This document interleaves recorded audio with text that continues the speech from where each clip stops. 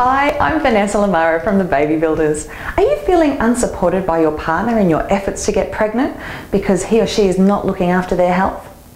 Healthy babies require two healthy parents.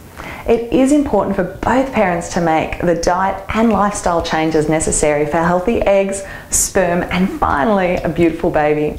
Certainly one conception challenge that has had a dramatic rise in the last few decades is the increase in male infertility. I can't emphasize enough how important male health is in creating optimal fertility for a couple, and issues with sperm affecting fertility is more common than most people think. So the question is, are you guys working with healthy sperm? Let me give you just a couple of examples of factors that have been proven to damage sperm health. What about electromagnetic frequencies? Do you use a cell phone or a computer? And do you carry them on your body?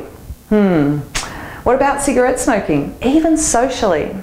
Do you drink caffeinated drinks or alcohol? What about the pesticides and hormones in the foods you're eating, or the toxins in your environment, as in your home, in your office, in your car, or even in your personal care products?